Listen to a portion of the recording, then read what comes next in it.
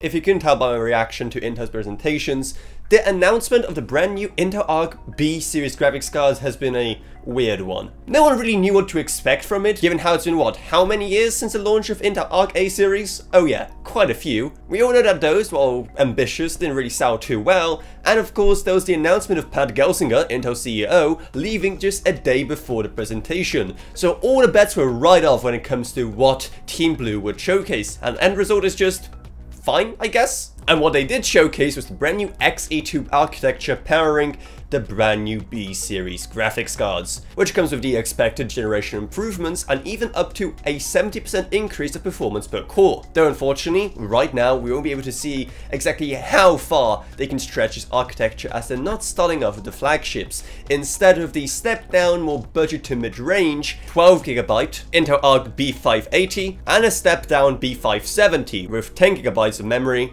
and few less cores and slower clocks, as is to be expected. And they are actually set to perform better than even the A750, with the main competitors, as stated by Intel themselves, being the RTX 4060 and the RX 7600. Which might sound good and all until you remember that CES is just around the corner, where we'll be most likely getting the next generation graphics cards from both Nvidia and AMD. But in that window of time, before the launch of those budget next generation cards from the other two big players, and the release of these, then I guess Intel will be kind of the winner, and you will be able to enjoy them pretty soon, seeing how the B580 is launching on the 13th of December, with its younger brother launching on January 16th. And as is to be expected from Intel, one of the big other things is how aggressive the pricing is, with the faster model costing $250 and the B570 just $220. However, while I'm sure that Intel sent quite a few invites for the Battlemage party, not many companies actually RSVP'd, because the amount of partners is still concerning, with just 6 in total, with only 2 of them being really recognizable here in the West. And even then, you don't really think of graphics cards when you think of Acer or ASRock.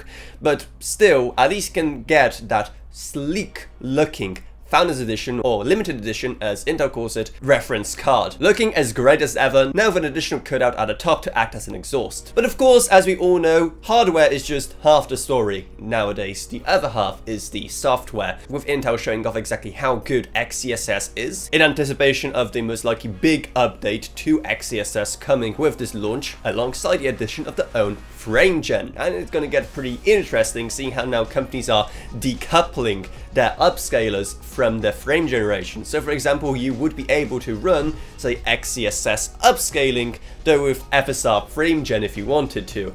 Yeah, things are going to get very complicated very fast, so subscribe to this channel because we'll be benchmarking all of the possible combos there. And while we know that last time driver updates were pretty much the savior of the A series, here Intel said that hopefully they won't have to rely on these as much to get the kind of performance they need, so hopefully you can get more out of your card when you actually buy it, you know, like kind of how it's supposed to be. But now I want to hear what you think.